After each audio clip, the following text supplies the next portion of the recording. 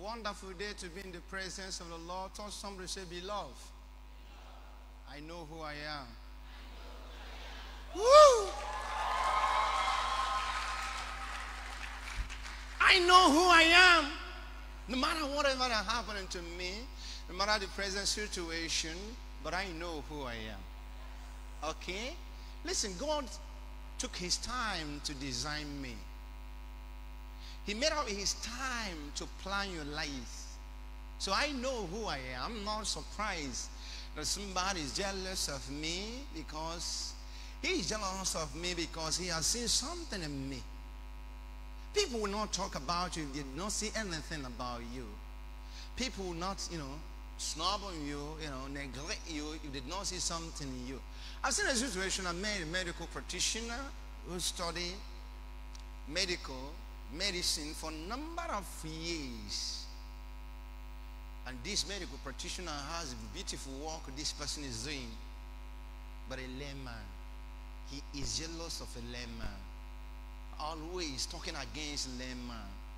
He knew that there's something that is very big in the layman. So it's not about an education background.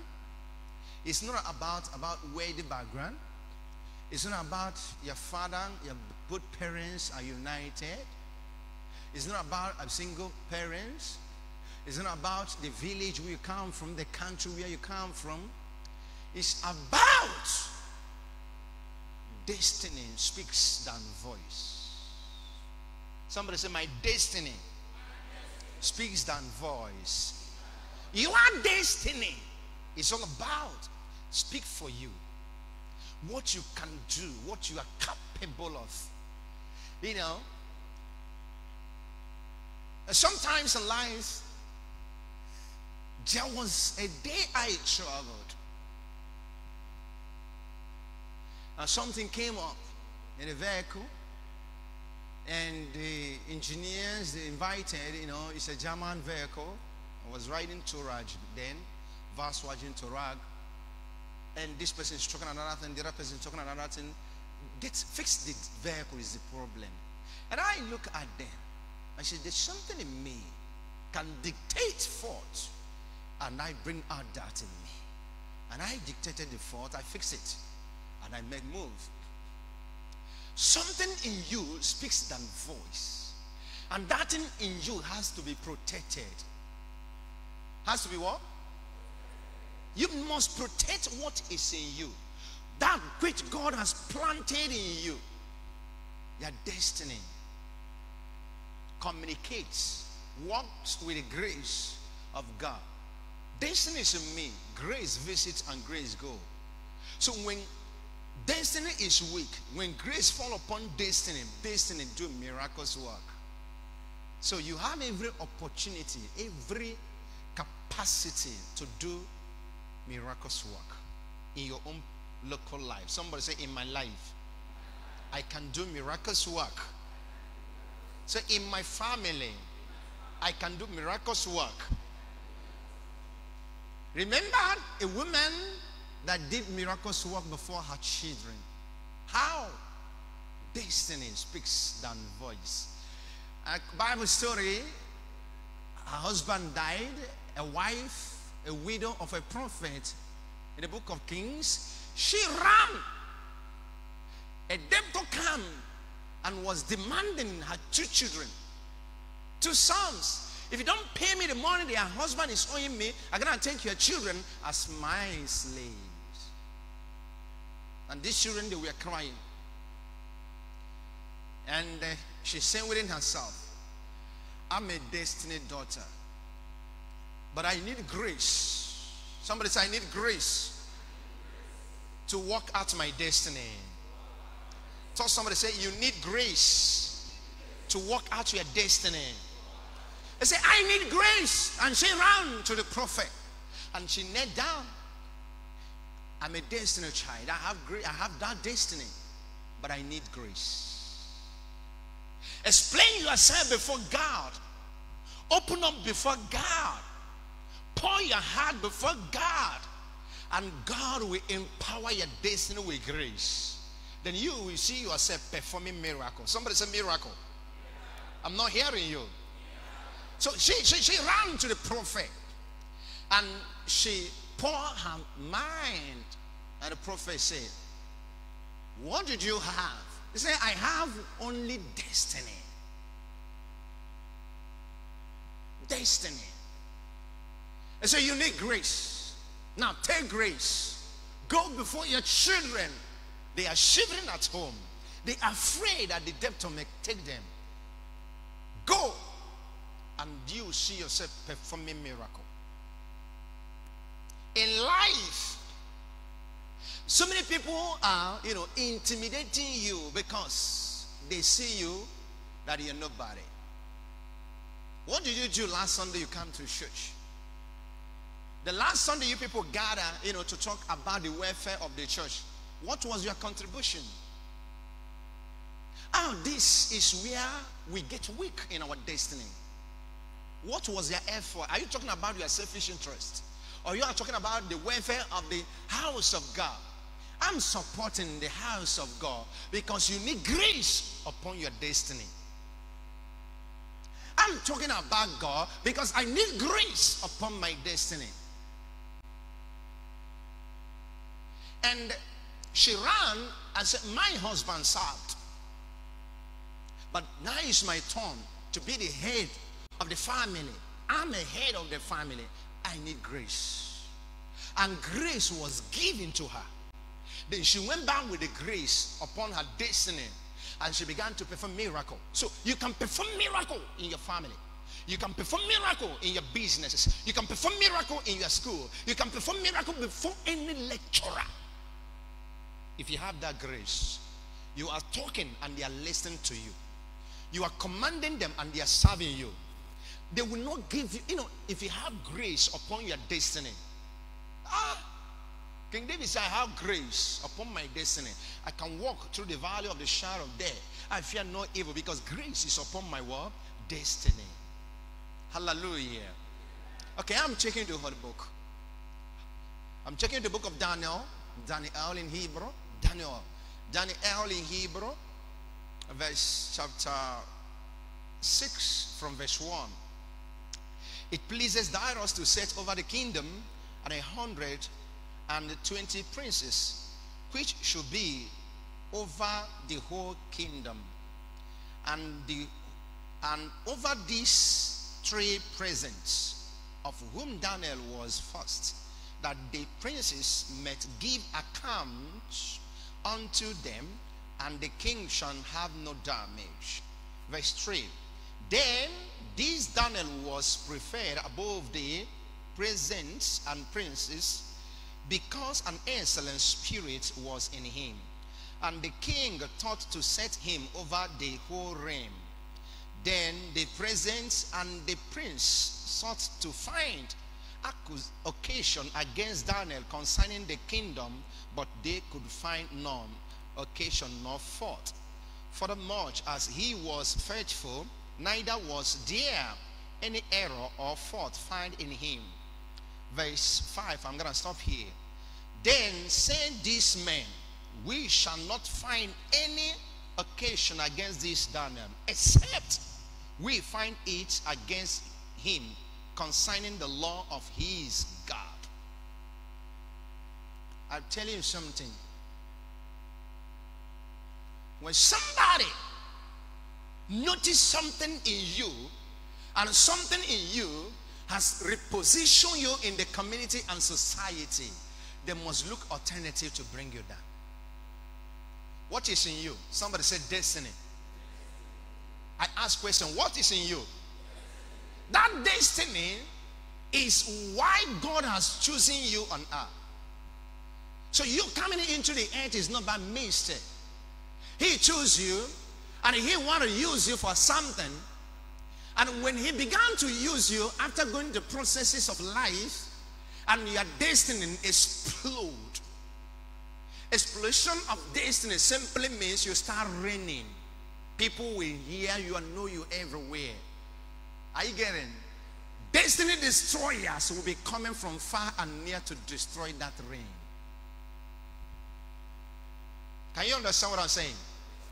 In a market square, from the time as a trader, you start doing, from small scale, and before you know it, boom, destiny has exploded. And when it do, boom, connection, demand of customers, you can't, customers are demanding goods, demanding this, and you think that every other person will be quiet looking at you to prosper. When that destiny do, boom, as an artist, as an actress, boom, you think that everybody will be just looking at you to reign and to shine. A celebrity? No. Look at this man of God and see, wow. They are not happy with you. Thought somebody say, they are not happy with your destiny. Okay, you think that everybody is comfortable with you. Daniel was a man of God, but he has no church. He has not gone to, evangelism. But the destiny in him speaks for him, connected him before the king, and the king recognized him and gave him a great position in government as a politician. So when you have a good position in government as a politician and you think that you feel relaxed, you feel that because I'm a politician and nobody can take me out of it. No, you need to fight a fight. In marriage, in relationship, so many good relationships you have built up in life that is very comfortable with that relationship. I'm very comfortable with this marriage. And you think that everybody is happy with you. They can use you to destroy that relationship. Somebody say, God forbid. Say it again. Okay, you think that I met somebody in my village, in my hometown a few days ago, and about 2-3 years ago, this guy was doing well. He was doing well, and I look at him. Last time I saw him, wretched, and he was doing well, and he's hanging his shoulder like this, without preparing himself. We are about to take you to now. They are trying all possible best to bring the career of Daniel down, but they couldn't find anything. A wise among them, a witchcraft among them, now find out that Daniel has a great relationship with God. So we cannot catch him except we destroy his faith. Your enemy, when they notice, there's so many people that worship in my church. I want you to hear me here. When you are worshiping, you think that when things is moving, you think that it's by my own power. Something of that nature happened to one of my sons and daughters the other time. And if you don't take time, they will use your faith. When they destroy your faith, then they would come after you. If we cannot destroy Daniel's faith, we can't achieve anything. How can somebody from another community, how can somebody from another country come into Babylon and take over from us? We can't take it. Imagine that after the king, Daniel comes first, which means Daniel is now the prime minister in English world. Daniel is now the Senate president among all these presidents. We can't take it. Politically, we can't take it. And they set trap. They couldn't get him. They tried this way. They couldn't get him. And sometimes if I'm going out, I go towards this way. If I'm coming back, I'm coming back towards this way. If I'm going out, if I'm carrying away, wife will say, remember, we move from this way. We're not supposed to come back from this way. You need to be conscious of everything you do because they are looking at you.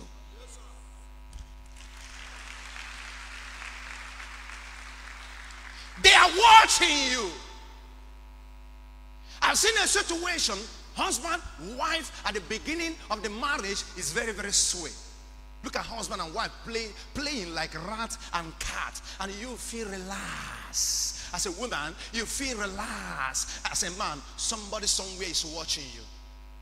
We must know the source of this love, and we will destroy this love. So if you are relaxed, they will destroy it. That man that will wake up in the morning and look at your face That woman that wake up in the morning and look at your face will be your worst enemy. Somebody somewhere is destroying it. Somebody say, God forbid. They say, where we get Daniel. They read Daniel's lies. How he worshiped God on his own. And they make the declaration that will be against Daniel's faith. Where are you worshiping God? I'm worshiping a throne of Elias. That man. That church. Brother, go and look for another church. This enemy is talking. Sister, go and look for another church. This enemy is talking.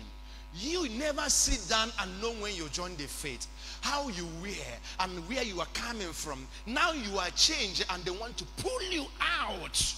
And when they succeed of pulling you out, I want to let you know some of our brothers that left the church, some of our sisters that left the church, when you see them on the road today, how did they look like? Enemies destroy their faith. And the next thing they will start doing, speaking against their own fathers in the Lord, their own mother in the Lord, somebody that is blessing you, praying for your welfare, and they will use you attacking the church. At the end, you left the church, and they will say, we have succeeded. And they say, we will destroy Daniel's faith and his church. But Daniel was loaded. Somebody say loaded. Somebody say, I am loaded. Somebody say, I am immovable. You can't move me.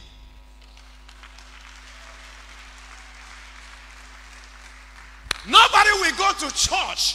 This is coronavirus. Don't come to church. Okay, we are not going to the house of God to worship again, but you can worship God in your house. Daniel began to worship God in his own office. We don't want anybody to shout, to use a microphone. We don't want anybody to shout and make noise in the community and society. Daniel, come quietly. Watch me. Watch me. Watch me. I'm taking you here. Daniel, sit quietly and face the east. Pray to his God. As usual, 3 times in a day. Silently. Talk to God. They couldn't hear his voice singing again. They couldn't hear him praying intercession prayer. But what is he doing inside every three times in a day? They start to pimp and pimp and pimp. Daniel knows that if he stops praying, they will take over from him. If I stop worshiping my God, I am messed. If I stop going to church, my life is finished. My destiny has been what? Destroyed. Destiny helpers are watching over you every time. The only people you see are the people that will drink with you, dance with you. Among them, you may not have a single friend among them. Am I telling somebody? Destiny helpers, a young lady is coming up. You know, there's so many ladies that God blessed with body building, and you think they are looking at you. They can change that body structure. I know that as a spiritual person.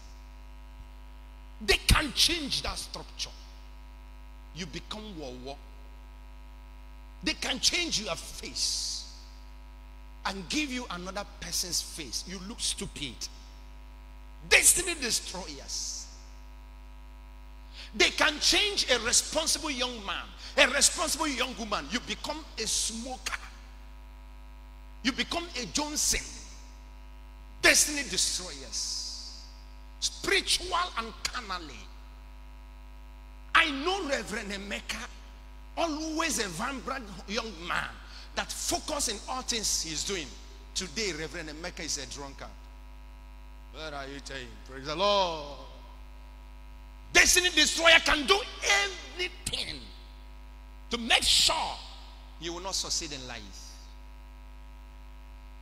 They will come after your faith.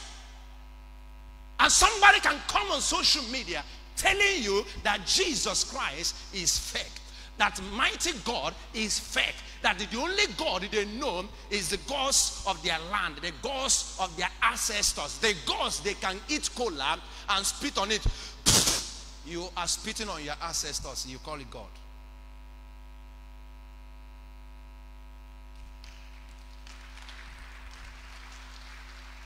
If they succeeded of destroying you, they will drink and celebrate your downfalling. Somebody say, God forbid. You are living in it. I've seen a woman of a bishop in this town living hand in hand with her husband. Destiny destroyer look into her. She has children, male children and female children, grown up. But destiny destroyers enter into this family and pull this woman out from her husband and render her useless today. And another young lady enter and take over her position. God of mercy. Destiny destroyers. Destiny destroyers will come into a beautiful relationship that God has given to you and change your mind towards him or towards her and render you useless, that you will never have such person again. Destiny destroyers. Then Daniel will say to them, according to the song you people sing today, Daniel said, you don't know who I am. I know who I am.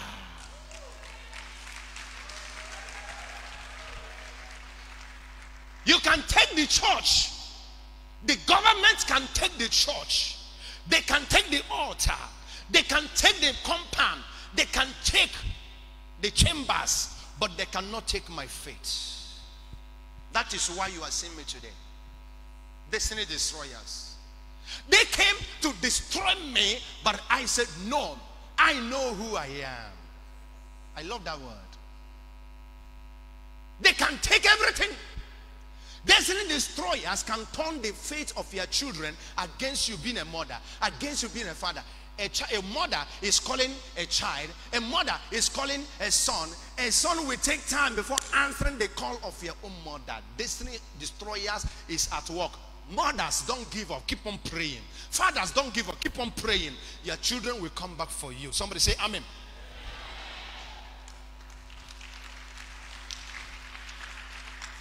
If you are talking another thing, your children are talking another thing. If you are saying A, they are saying B. Somebody somewhere is at work. Don't give up.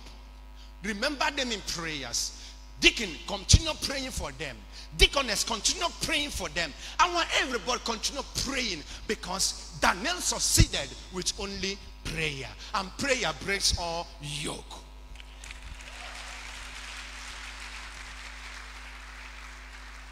Listen.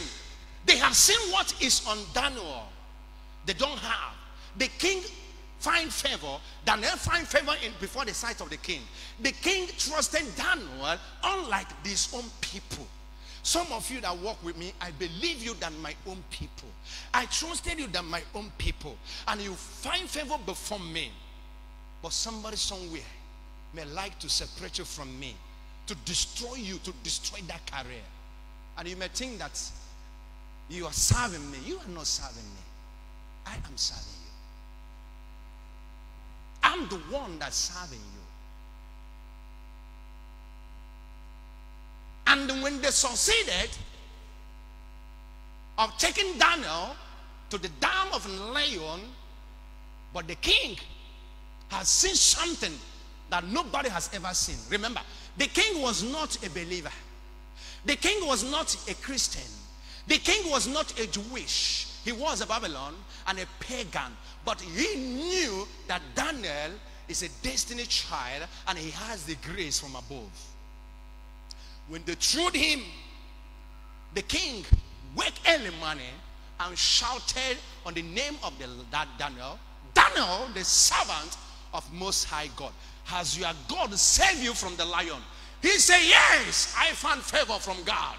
He knew that God will save him because he never stopped his faith.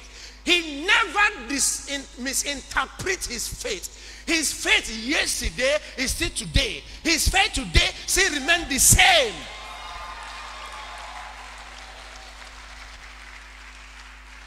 His faith has never changed. My faith has never changed. Since my faith has never changed, do not expect to hear bad news from me. You can't. You can't hear bad news from me. My faith will never change. It's not about talking, it's about doing. Is somebody hearing me here? He said, Daniel, has your God saved you from lion? I know he will talk. I know he's gonna talk, that nothing will happen to him. I've not seen a man like this.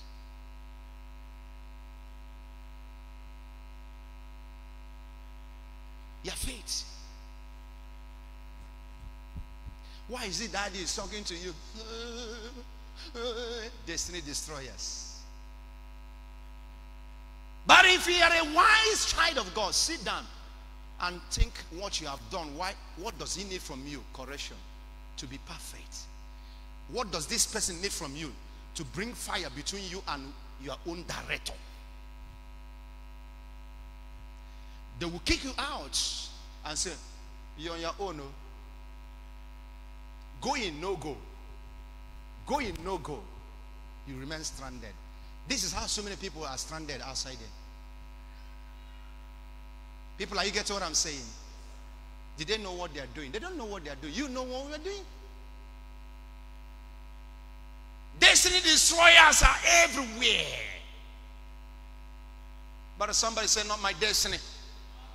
I'm not hearing you. They're everywhere.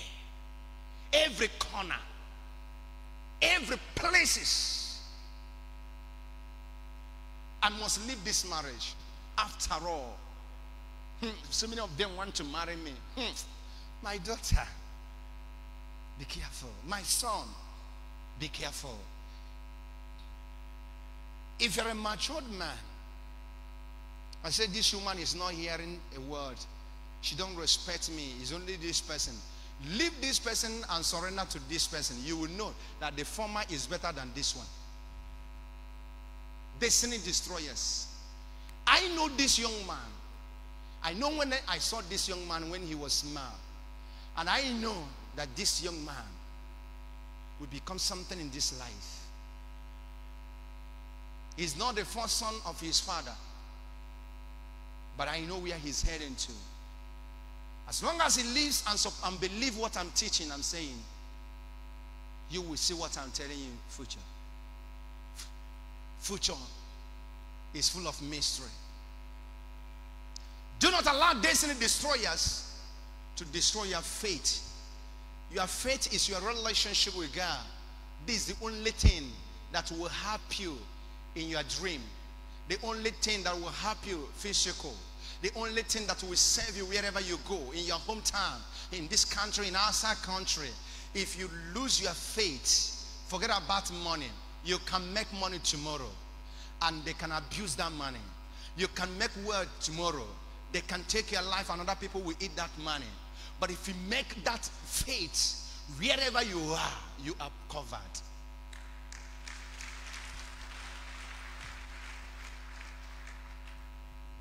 Then Daniel came out alive. The road that a child of God has passed and succeed, unbelievers will pass the same road and end somewhere. The same road you have traveled and came back, some people will travel in the same road and crushed. Destiny. It's not about coming to church with political experience. It's all about your commitments with God. The sacrifices. Your private belief to God.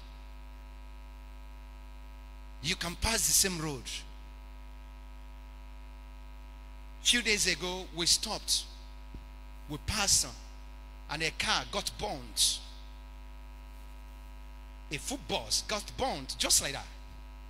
The same place we fix our car.